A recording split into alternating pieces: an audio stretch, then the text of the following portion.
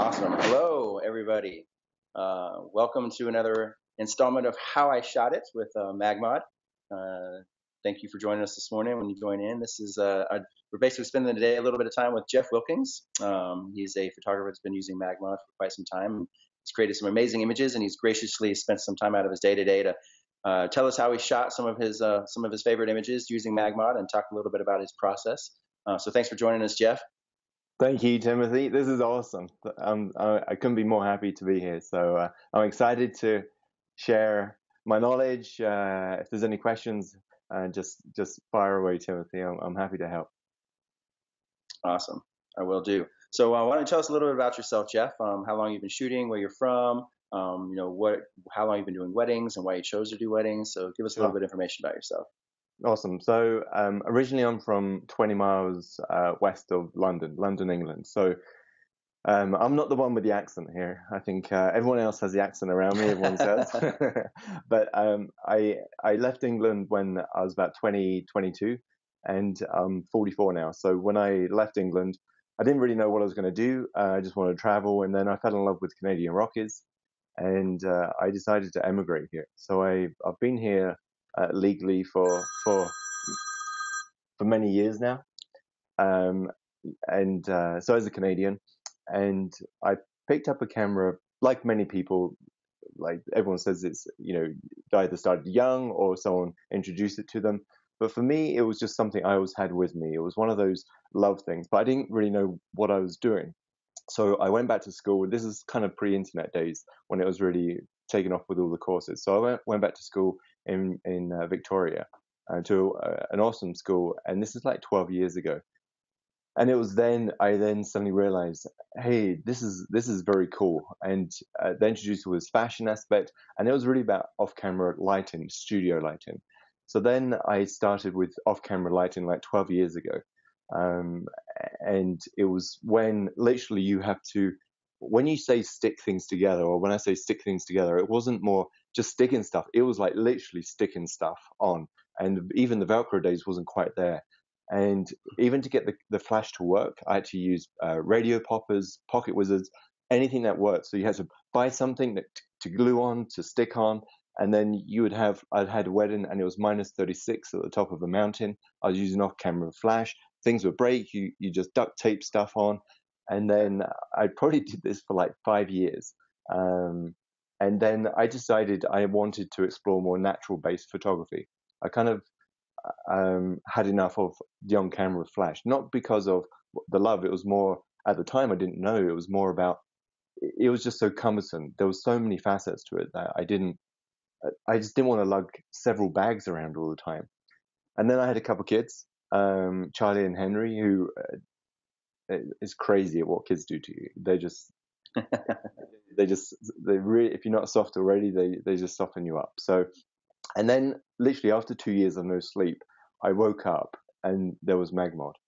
It was like I'd been somewhere else, and then I started straight away. I invested, into tons of your stuff, like right away, because I could just see the opportunities.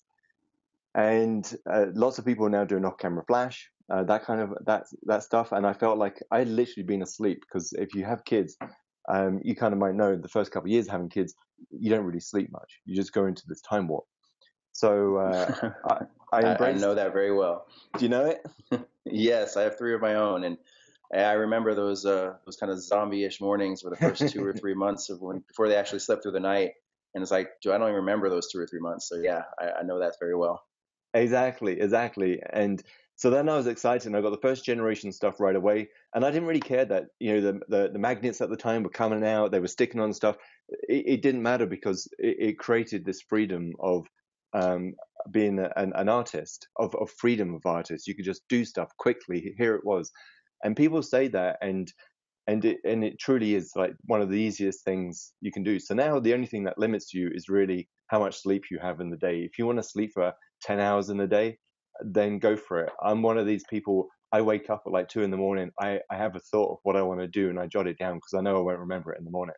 And so I have a notepad next to my bed, and anything that I want to do creatively, or build a business, or in my photography, just building, I always just write it down. So I always say to people, just write stuff down.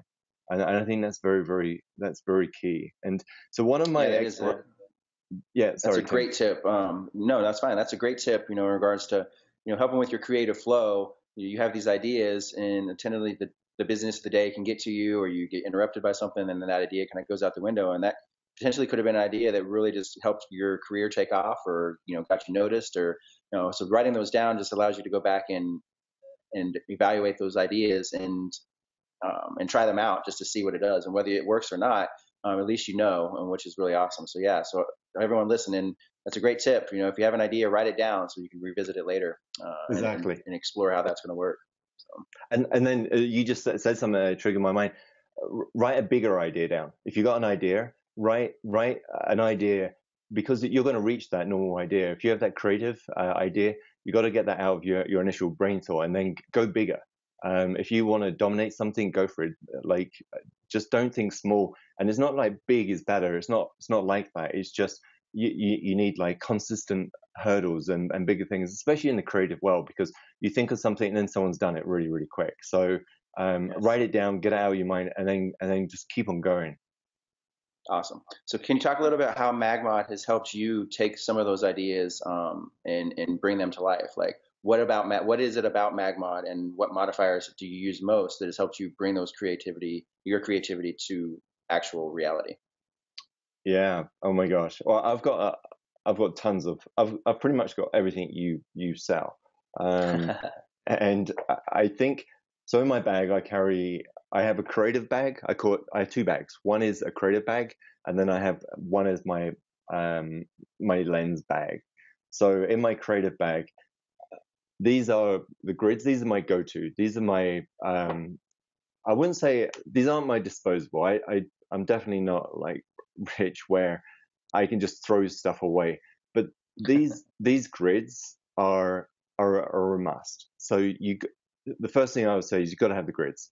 Like, the grids for me is everything. So the grids, bingo, and you got to have the gels, the adapters. So these here, without these, and obviously the actual grip that goes on the flash unit. So I use a Canon setup. I'm not one of these where Canon's better than Nikon or it's Fuji. It's nothing like that. It's just when I picked up a camera when I was starting school like 12 years ago. I just liked how Canon felt in my hand. The camera, the store owner said to me, which one do you prefer? And I said, this one. I really didn't know too much about it then. And then I shoot a ton of weddings, hundreds and hundreds of weddings I've shot. So the stuff like the grids are a must. The sphere, these, I've got like 3-4 of these. I basically have 4 flashes, so I have 4 of everything. Apart from from this, I only have a couple of these because you only need a couple. But the grids are very, very important. So when I go to, I can always talk about that when I go to a reception, what I do. But basically, this is a must. Without these, the grids, I wouldn't be here. Yeah, I agree. Grids are probably one of my favorite modifiers as well. I love how just the additional control you're able to get, and just put the light right where you want it. It just adds a whole nother level to, off-camera flash and people's ability to control the light and really create images they want to create, and not have to do a lot of adjusting or darkening or burning in Photoshop or Lightroom. It really just allows you to be creative and then focus on how you want your final product to look, which is really awesome. We just did a shoot the other day, and again, it was just using grids and gels, and I'm just always amazed at how amazing the photos come up with just those 2 simple modifiers. So yeah, really cool. They're awesome. So why don't we tell awesome. Where to find you? Tell people where we can find you, Geoff. So you have a Facebook or Instagram. I want people to be able to follow you, to follow your work and just kind of see how you progress and some of the images you create as they move forward in their career as well. Absolutely. Thanks. It's so Geoff Wilkings. So it's Geoff with a G, Geoff, and Wilkings is Wilkings. So it's Facebook Geoff Wilkings, and also Instagram is GW. I think it's GW Photography. I'll have to have a check. I just do the handle all the time. That's kind of funny. But yeah, I'm on Instagram and Facebook, and also throughout this year, I have a new site coming up, and with that new site is going to be, with MagMod, how I did things behind the scene.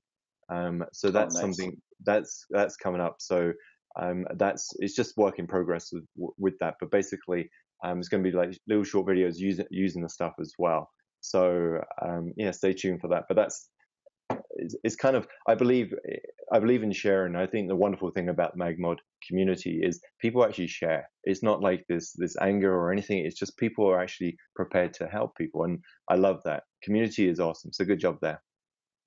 Oh, thanks. That's all Spencer's brainchild there, and he's definitely built a community that we like to foster and nurture, and hope that other photographers feel is a great resource for them to come and learn, not just about MagMod stuff in general, which of course it is, but just photography in general as well. If they have questions about flash or questions about whatever technical photography aspects, we just really wanted to create a community where people felt safe and confident to come in and ask those questions and get good, solid answers from people who've been in the business for a while, and be able to just wants to share that information. So thank you for that, and I'm sure that makes Spencer happy to hear. So I'm glad that you were able to tell us that.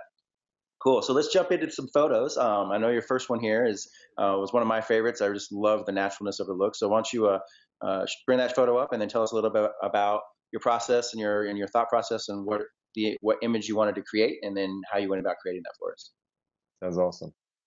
So what I've done here, I've created a raw photo, the finished photo, and then I've actually done like a pencil drawing, just to try and give a three part to this. Okay, so the very first don't tell people a pencil drawing. Make sure tell them it's a very technical drawing, behind the scenes aspect where you use digital renderings of where you put the flashes and all that other good stuff. Exactly. That's funny. So this is a raw photo. So when I shot this, it was pretty much in the middle of the day. A lot of my weddings, I don't have time to practice. You practice during your own time. I believe in weddings are very high pressure. So these aren't staged shoots. You have limited amount of time, and people invest not only just money, but they invest their time. So they just want to hire you and feel relaxed. So part of my thing is actually to have a great relationship with a couple and just doing stuff technically behind the scenes. So a lot of this is I create this natural look for them, and I photograph natural photos like without flash. So I do those, get those in my pocket, and great. And then I can kind of step it up quite quickly with others. So this one here, I darken down the environment. I used to use a meter, like a handheld meter, all the time. But because of digital and how fast you can just work, I've actually dropped that. But I still carry it for some reason. So here I just dropped down the ambient light. Ambient is the environmental light. So the light that you're seeing here, I wanted from this direction over here. So coming in from my screen right to the left, and to create more of a sunset kind of feel to it. So I threw a CTO gel on. So this is a full CTO gel, and my assistant is hiding behind Ian and literally just pointing it. So there's a grid being used here, and the next one is the edited photo. So there's the before, and then there's the after. Okay, so just to give you just a quick idea, with this, I'm just going to go here, and just to give you some specs on this very quickly, 100 ISO, and I use a 50mm lens, shooting at 1.8 and 4,000ths of a second. Okay, so you can see the flash did fire with this, and I use the 1DX system. So I'm using high-speed sync with this setup. I love like the 1.8. I can't really shoot at 1.2 with a 50mm because it's just not a sharp lens. But I love the look like around 1.4, around there. So this is what this basically gave me, and this is more of the finished deliverable photograph. So when you first take the photograph, this is what you have in vision. And I could have just done a quick tweak on this and it would have been fine. But then I just finished it off, took away a couple of distractions, nothing much, probably a 5-minute edit, and that was it. That's quite amazing. So you said you shot this in the middle of the day. So this obviously wasn't towards the end of the day, which it looks like it's obviously a sunset kind of coming low across the the horizon, coming in against a couple, but you mentioned that this was in the middle of the day. So is that So Did this you is find a shady spot, and how can you talk a little bit about how that worked? sure. So down here you're going to see it's 4:25 in the afternoon, but it was Okay. basically almost the middle of, it was July 1st, so we're only a week after the longest day of the year. Okay, so the sun's still very, very high.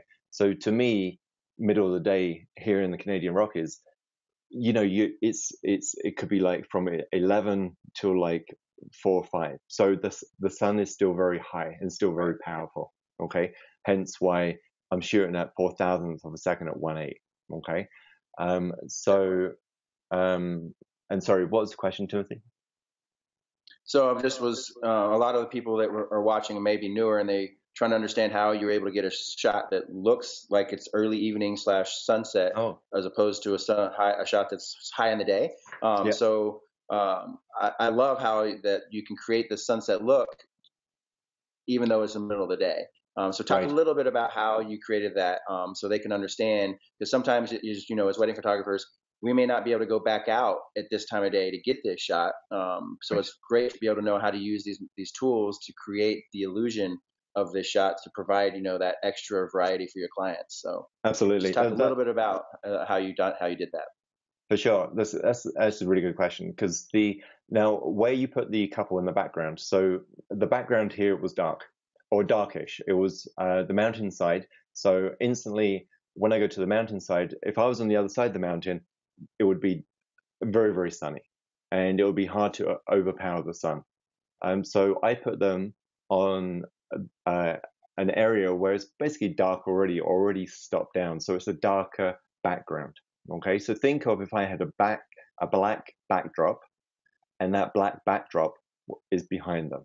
So if I was in a studio, I would just pull down the black backdrop, and then I can make the background or grey backdrop darker very, very quickly. But if it was looking straight out to the sun, it would be very, very hard to overpower that. I wouldn't say impossible, but very, very hard. And I only use like a camera, off-camera flasher, just a small, just as a very, very small system. I have 4 of these 600 XTs, but they only produce so much power. So you can overpower the sun. So you got to think of your backdrop, okay? And then you got to have light coming through. So think of the shadow side. So now I'm on the shadow side. So I threw the flash on behind the subject. And a lot of people will say, it's got to be a certain height, like up to where the groom is or the bride is, and the direction. But a lot of people don't understand as to why. If I just threw that light, if I switched these guys around and threw it on, and the way the light wouldn't hit the bride the same way. So you got to think the direction of travel. So this light is coming in sunset height with a full CTO gel on. So going back here, and it's just coming across. So you can see here, it's just capturing it. Without the grid, it's just, I wouldn't say impossible, but the setup was, I told my system, Cassie, go behind them, point it directly towards the bride, and I tell the bride never to touch, like the bride and groom, don't touch, because if you touch noses here, then all you have is like one big long nose. So you got to have separation, and then the light comes in, and then boom, it's done. It's that easy. Can you show us that your highly technical drawing of your light setups real quick? These are fully copywritten, can't be used. So basically, this is what I used. So the grid, the gel, and the grip, and it's as simple as pointing towards the subject. So this is behind them, and this is my camera, my beautiful camera, pointing towards them, and the full CTO gel. It's as simple as that. And you're going to see this is my go-to literally in 30 seconds. So I always leave the grips on the lens, on the flashes. Always. That's a must. And if they break in the year, which I haven't had any break, but if they ever break, you just get some new ones. It just speeds up your job. So boom. I agree. My grips haven't left my flashes in 4 years since I bought the first one. So I just rearranged my bag to make sure I could fit them in there with the grips on, and that way I pull it out and just slap on the modifier and ready to go. Cool. Well, that was Exactly. an amazing image. Let's move on to the next one, Geoff. What I love about this one is, it's a simple detail shot, but I love the way you were able to make it look like it was just the natural lighting coming from the reception center. So talk a little bit about this one, and again, and kind of maybe show us how you Sure. created this one as well. Sure. So one thing with my style of photography is I really do try not to over flash a subject or over flash anything. Um, I'm not going to say I don't like it, but when people just flash stuff, it becomes more out of control. I really try to complement the environment as if the flash was never there in the first place. And this was exactly how the environment was supposed to have been. And that's one of my things. So a lot of people don't realize I use the flash a ton during wedding days, a ton. But the aim is to try and create the look where sun or there might be ambient light in the reception doing something. So this one here, it was a phenomenal wedding, and it was just a straight piece. And if I hadn't done this, it would just been a plain straight shot. Would have been nice, everything, and literally the grid was on the back, and I'll show you that drawing in a second. The grid was on the back, pointing it towards the subject being the centerpiece, or the knife and forks and the plates and the menu, and then it just flowed through the centerpieces, and it created this look.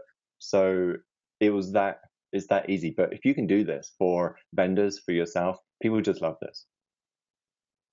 Yeah, it's my first thought when I saw this was flash, and it's quite amazing. It looks just like it's the either the uplighting or the candle lighting from the table, or maybe a spotlight hitting the table. Yeah. So very, very well done. Which is, I think it's important, for people to realize that, to shoot your details in a way that adds some drama and some uniqueness, but also matches with the natural environment that you were shooting in. And this is a fantastic job, phenomenal. I really love that. And you could put subjects around. So this is, by the way, out of camera. So this is here. So if you look down here, it said flash did not fire. At some receptions, anyone that works with flashes, sometimes you have to use radio poppers, because this was a wedding that had a lot of frequency, like a lot of different frequencies, and my flashes gave me a couple minutes of a heart attack, actually, because I'm used to just popping my flashes on, boom, boom, boom. But the Canon XD, it doesn't work all the time. And especially, yes, you can do like separate controls or frequencies, but it doesn't work it's not 100%. It's great, but it's not always there. So when you got somewhere that there's lots of lights going on, lots of frequencies, DJ, everyone's got their own stuff, you got to have a backup. So my backup is my radio poppers. So literally I stuck on the radio poppers, and away I went. So this one here was literally 85mm, 800 ISO. I could have gone higher with the ISO, but yeah, 85 gives that beautiful look. So this is straight out of camera, okay? So that's finished. Okay, so try and shoot good out of camera, because then you just don't have much work to do afterwards. So a very simple edit. Okay. It's super nice. Show us the setup for that one. I'm sure people would love to see that. So half CTO gel. I did half CTO, by the way, because full CTO often goes too yellow, at certain times. And then obviously you can color correct it, but there was ambient light around.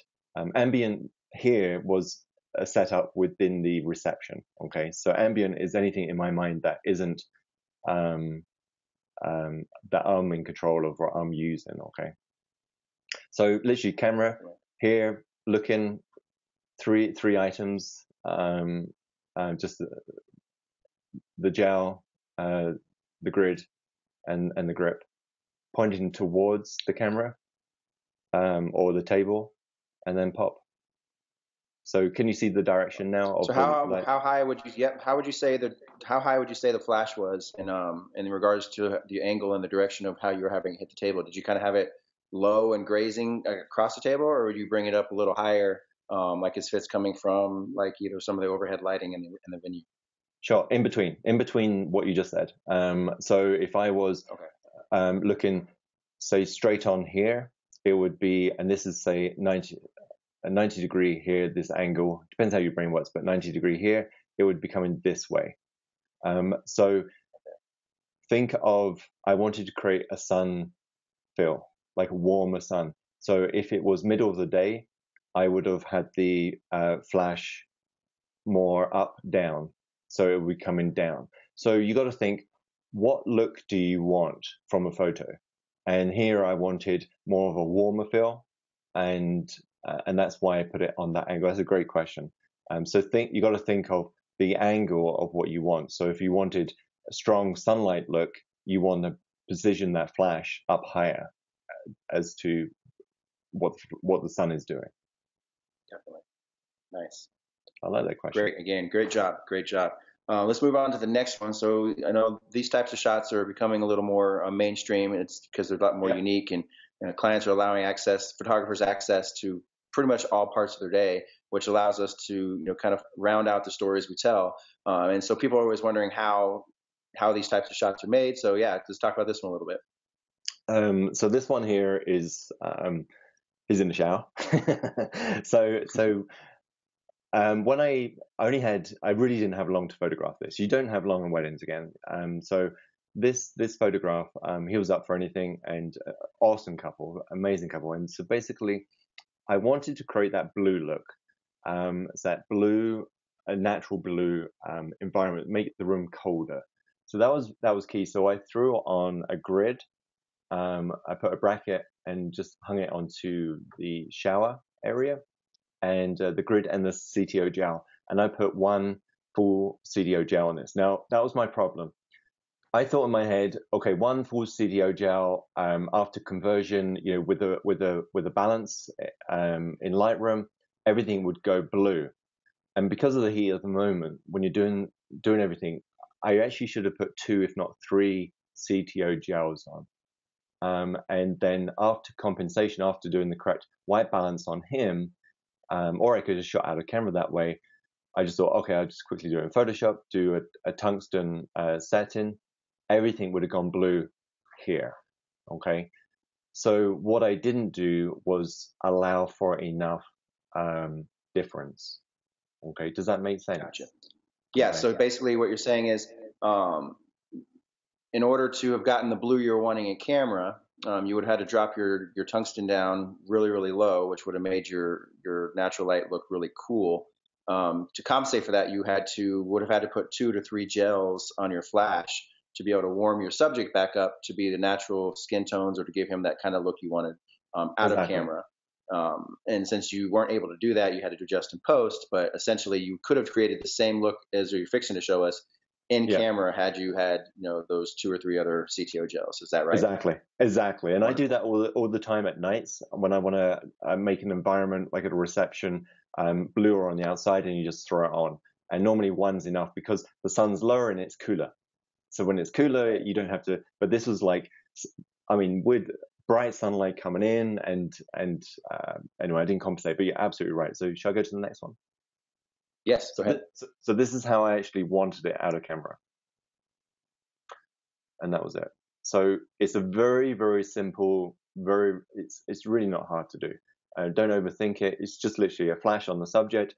What's key is you got to orchestrate it with the person to make sure that he's not going to block the light coming across on the subject. So I call it like a Rembrandt, where the light's going to come across and hit his cheek, both cheeks. Otherwise, he would just look very dark. So the Rembrandt kind of look where it's just hitting the cheek. And do you see that? So it's just coming across there. See that. So his plans, and then basically I had that blue. So this was exactly as I wanted it. I just didn't compensate enough for it. So these are awesome. Yeah, and it's very straightforward. Like, don't ever overthink it. It's the most simplistic thing. And so I don't even know. I see my settings. So did fire Canon 1DX. I have 2 1DX cameras, by the way. I always use the same bodies. It doesn't matter whatever you use. I just recommend using 2 of the same, because in the day you don't have to think. It's just everything's the same. Right. Your files are the same. Colors are going to be the same. That makes it very, very easy. So everything is the same. So whatever it is, I recommend 2. And then 1/25th at 5.6, and then the ISO. So this is the key. I'm at 125. So 1/25th of a second. But yeah.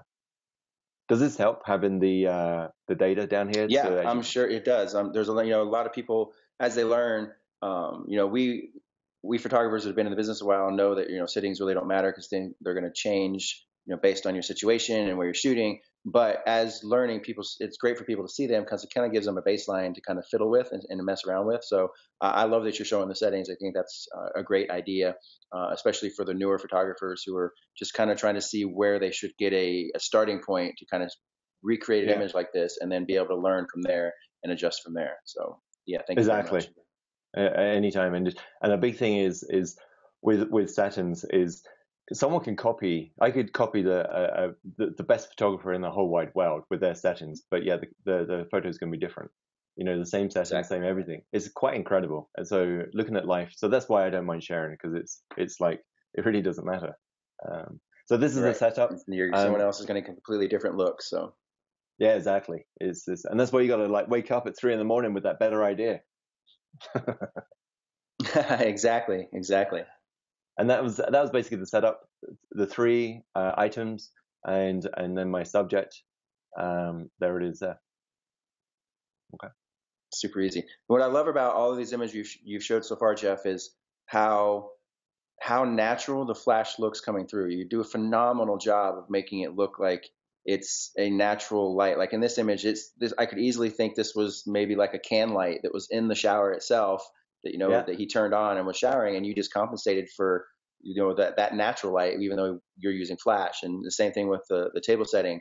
You know, that's very easily, when you look at it, you're not thinking that he used flash. You could easily think that that was some other natural constant light that you just, you know, shot, compensated for and shot and then created in post production. So I'm loving the feel and the consistency and pretty much all the images we've seen of how just so natural direction of the light, and the way it looks coming through, which is important, I think, to, as a in a feel of your images and to give that look. And some people like the real flashy look, and some Yeah. people like the more natural flash look, which is perfectly fine. You know, everyone has their different preferences, and I just love the feel you're getting from these images. So let's move on to this Thank you. next one. I remember seeing this in the group, Yeah. and I love these types of images. I love these big wide pullbacks where the couple is small in the image. I think it just creates a great story for them Hmm. to know, you know, where they were getting married and the environment they were in, and just be able to remember the whole aspect of their day. So Exactly. And I did do close-ups of this couple, but when they spend thousands and thousands and thousands, like tens of thousands, if not case, sometimes hundreds of thousands of dollars on a location like this, you better get the place. You know, it's like agree. you know, it's like, so yeah, the close-up ones are the easy ones. But when you got cars coming past, tourists, this is Canada Day 150. So Canada Day 150, and so we celebrated 150 years of Canada Day. So we're in like busy like time, like in on Canada Day. So getting this shot isn't that easy. So, and then you got to orchestrate two people. So what I often do is have a walkie-talkie, a really good two walkie-talkies. Do you know what a walkie-talkie? Do you call walkie-talkies? Yeah, we call them walkie talkies. Okay. Yeah, Well, we're see, so so you got we a actually walkie. call them telephones nowadays, but you know, if you guys in Canada are still back there using walkie-talkies, that's totally okay. One day Yeah. you'll have real phones, and then you'll be able to talk to each other like normal. So, There's, there's an igloo behind here. So often I have a walkie-talkie with my assistant or with the bride, because I just can't shout. The time you shout across and you go, turn your head, and they say, huh? And then cars are going past. So if you just throw an open walkie-talkie on, and you can converse, you say, hey, just drop that hand, push, do this, and it's much easier to converse. So when I took this ambient, again, no difference to any other shot, was ambient. So ambient light. I could have darkened it down because it's very dark at this point. Dark as being how dark was it? 1/25 f11. So it wasn't dark at all.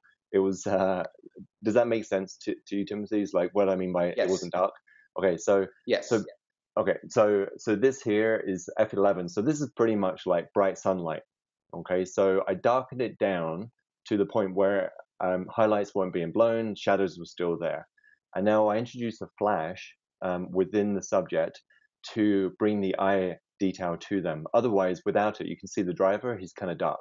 So, so with this, um, I had my assistant. Can you see the flash here? oh yeah, just barely there. I see.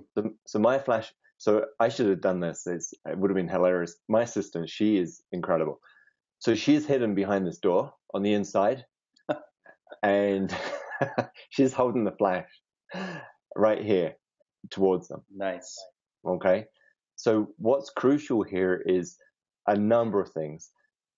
He cannot be in front of her. There's got to be enough reflection to hit the driver so he's not complete silhouette. And then they've got to have natural emotion within the inside.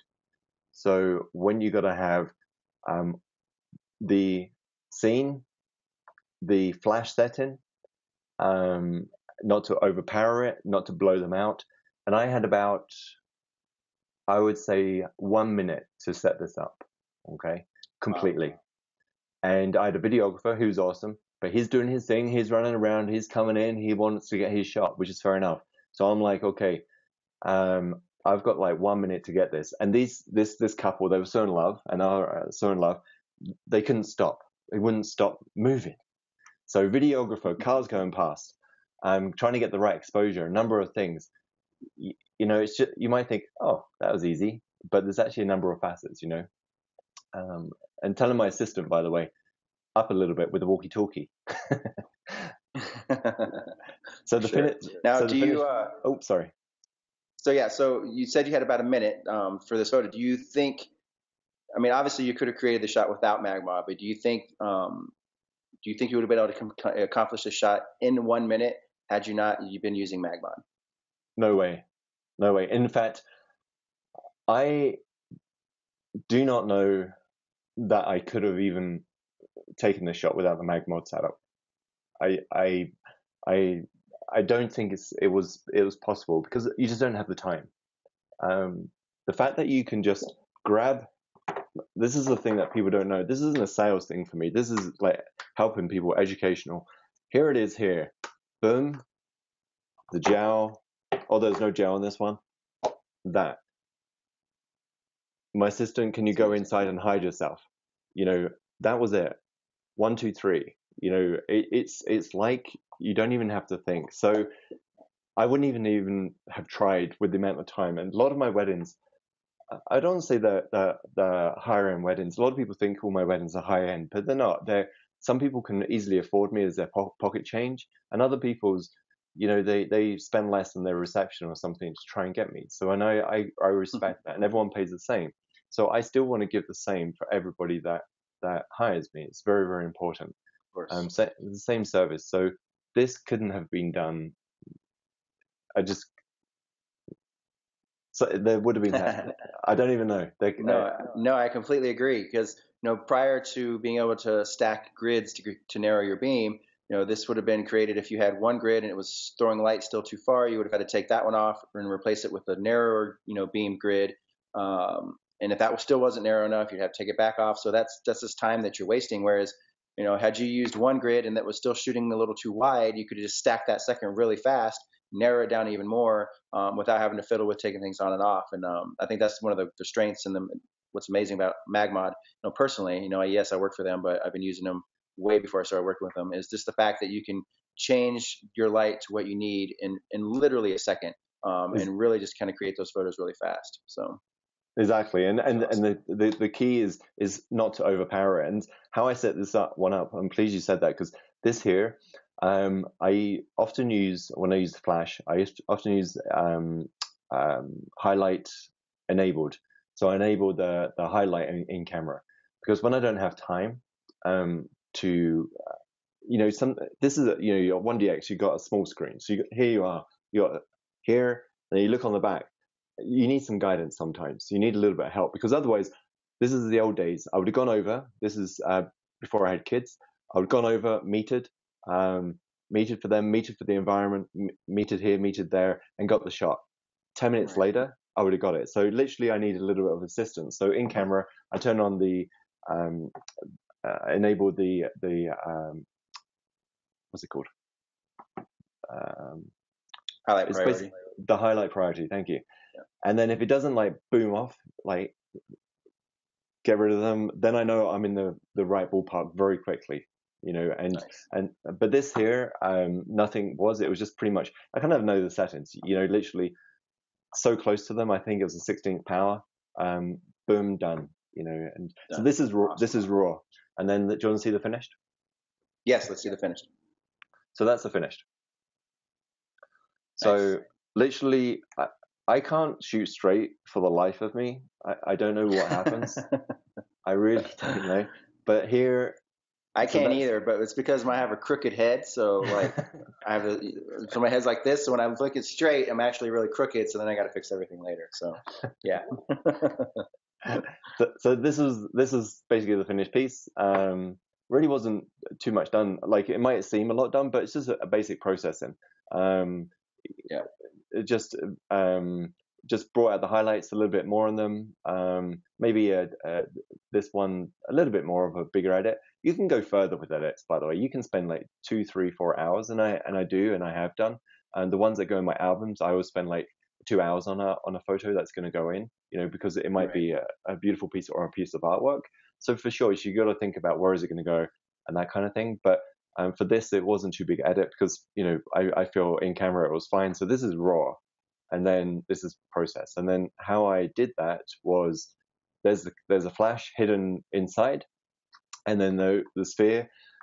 This is the thing. A lot of people, they don't use the sphere too much. So the grid is almost like a diffuser in itself.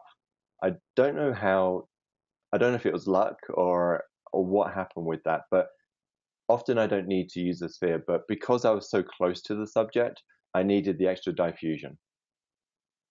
Nice. Superb image, man. Love that one. That's one of my favorites when you posted it. I loved the way it looked and the way the light's hitting the couple. It's almost as if they turned on the little dome light, in the back, and it's just that's the light that's being used, which is fantastic. So Exactly. let's move on to this next one. I've seen this one around quite a bit, and it's probably one of those kind of, it's taking, we've got the hairspray shots and makeup shots, and this is probably one of the best makeup powdering shots I've seen. I love it. It's definitely one of my favorites. So let's talk a little bit about this one. Awesome. I don't have the raw with this. I was trying to dig them out, but I apologize for that. But basically, there's not much of a difference. It was more, I just couldn't shoot straight, so it's a little bit crooked. So here I shot. This is where I do love using flash to give that flash look, and I do love the flash look in conjunction. And this is one of those times where you can use that flash look to bring the eye into a detail, and because I think there's a time and a place for everything, so it depends how the artist is feeling. So this one here, there was a dark wall. It was a lot of natural light coming in, so ambient light. So this light here is ambient light. Okay, so this is ambient light, so I didn't want to drop it down too much. So by dropping it down too much, I didn't want to go 100 ISO at say f16, I could make everything dark and be in complete control of all the light. So what I wanted was her not to be a silhouette, because I often do those silhouette ones, but this one here, I wanted some detail. And then this is, and you're going to see this a couple shots. This here is in conjunction with the makeup artist tapping the powder. So she is tapping. And then I have, I don't think my assistant's behind at this time, might have just been on a tabletop, and literally the flash goes. And literally it was tap, boom. It's nice. So it was that easy. And basically the grid behind to the subject is my beautiful bride, and then the flash. The key is. So did you have the flash directly behind the subject, or was it behind and a little bit to like camera right, coming in at a little bit of an angle? It's pretty much hidden here, right through her ear here, because I'm trying to look at the shadows coming through, and you can see here. So it was probably about here, like where my cursor is there. Nice. But yeah, that's where the flash look is really handy, because that's when you can create whatever you want. That's super awesome.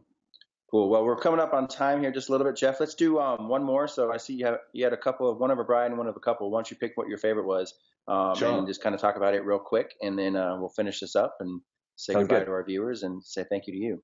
Awesome. So this one here this is actually this weekend, and literally we were going past the air condition or the vents where all the air's coming from the ground, through the parkades, and it's all coming up, and I had no idea it was there. So literally she walked past and boom, so there it was there. So literally you Little can Marilyn see Monroe kind of esque here. exactly. It was, so you can see the grid. It was literally simple. My assistant jumped in, went to the bag, um, flash, and away it went. So, and then the finished piece. So Nice. it's pretty incredible at what you can do. The reason why I use this flash here, by the way, I also shot natural, and which I love the natural one as well.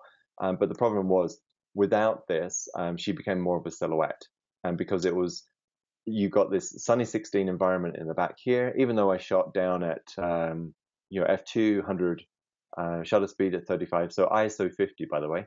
So really, it's quite. I'm creating kind of I'm trying to balance between the foreground as well. So Right. here we have the detail here and also in the back. So then I use the flash to create that separation, as if the sun is hitting her. Yeah, that looks amazing. And I think that's, well, a lot of viewers, hopefully they're watching. If you're some of the newer viewers, the reason that Geoff is using that lower ISO is he's wanting to control basically his ability to overpower the sun. So the lower your ISO, the more light you need on your sensor to be able to expose properly. So what it essentially allows you to do, if you place your bride in, or your couple or your subject in a darker environment, kind of you can see from his original raw that she's standing in more of a shaded environment, that allows you to create that environment to be even darker if you wanted to by using either a faster shutter speed or a higher aperture. So it allows you to really darken it down so that you can bring that subject back out with flash, even in a semi bright day. Now there are going to be some situations where you're not able to do that just because of the nature of the sun that's hitting, but being able to see where your subject can be put so that they're in a darker environment, and then being able to use flash to bring them back out and create what you want is an important skill to learn. So just a real quick tip: if you lower your ISO, higher your aperture and shutter speed, can allow you to create the illusion of either early evening or dark, to be able to give you that opportunity to overpower the sunlight. If that's correct, right, Geoff? Absolutely. It's Awesome. I love 50 ISO. 50 ISO. Love 50 ISO. That's awesome. Perfect. Well, man, I wish I could go continue on and talking about this stuff for at least a couple more hours, but I know you've got a busy day ahead of you. You got your boys. It's your boys' day, and thanks for taking time out of Oh yeah. your time with your kids to spend it with us and here in the community. We really appreciate that. And then, guys, if you didn't catch Geoff's Instagram or his Facebook, Geoff, why don't you repeat that real quick so the people that joined us a little later can follow you if they like, and maybe even reach out to you for questions if they have questions. So. Absolutely. My so my Instagram is GW Photography. So that's the GW as Geoff Wilkings Photography is my Instagram, and then on my Facebook, which is going to become a lot more active actually this year. So I apologize. I'm just a little bit slower there. It's Geoff Wilkings Photography. So Awesome. It's just Geoff Wilkings Photography. Yeah, actually it's Geoff Wilkings Photo. And but yeah, follow along, and you're going to see some photos on there. And if you've got any questions, just ask away. But I'm around. So thank you so much for this opportunity. Yeah. I really appreciate it. We did have one question real quick, Geoff. Sorry to interrupt you again, but someone in the community did ask for the shower shot. She was wondering how you protected the flash. I'm assuming you just put it in like a Ziploc bag, or do you have a special waterproof bag, or did you just keep it out of the way of the? You're very careful to keep it out of the flow of the water. How did you do that? That's a great question. I did not protect my flash at all. Yes, logically you think you should, but I'm of the mindset of I have 4 of these, and I really don't mind. I do not want to waste $500 for one photo. Okay, that's not the way my mind works. But I love trying to get different shots. So if it means trying something and if an error happens and my flash got ruined in the process, I might say to myself when I got home, I shouldn't have done that. But you don't have the time. So it's literally, you see it, you weigh it up, it's not going to get wet. We had the water temperature on semi-cold, because in the morning, for some reason, it's always hot on wedding days. So we had it on semi-cold, so that we didn't get so much condensation happening in the shower. And then we just hooked it on. You can get lots of clips. I'm happy to share those with you. But basically, clip it on, Yeah. and don't put it directly in the water. Otherwise, you're asking for trouble. But Definitely. it could have happened where it could have slipped, and I wouldn't have known until afterwards, and I would have hung my head low and said, "Oh no, oh no." Might want to start buying Young Nose if I'm going to continue doing this, right? Exactly. Awesome. Well, Geoff, again, thank you so much. I hope our viewers were able to take a little bit away from this. And again, thank you for your time and spending a little bit of it with us this morning. And look forward to seeing more of your work. And thanks for being a part of our community and sharing and showing the images and just answering questions. It's people like you that are key to making the community what it is. So really appreciate that you're spending time in there and helping out. And look forward to seeing you some more.